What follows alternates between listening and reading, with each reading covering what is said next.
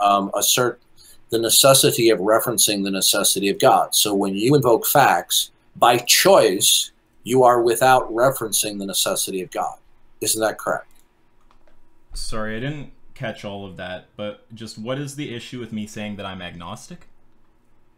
That you're appealing to agnosticism as though you're neutral. You're not neutral. You can't be neutral toward God. The category that God is in, you cannot be neutral toward it. You will either affirm you will either affirm the existence of God, or you will deny the existence of God, either explicitly or implicitly.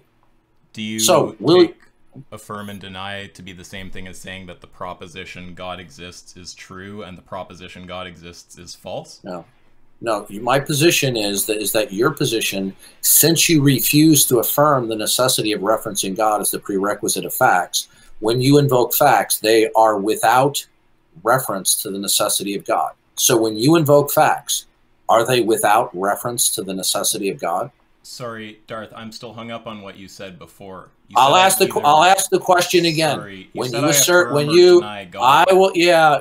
This is you're going to pull the same shtick. I have to ask a question. No, you're not. You're not going to pull the same shtick you do on your server. Okay? It's not going to happen. Okay?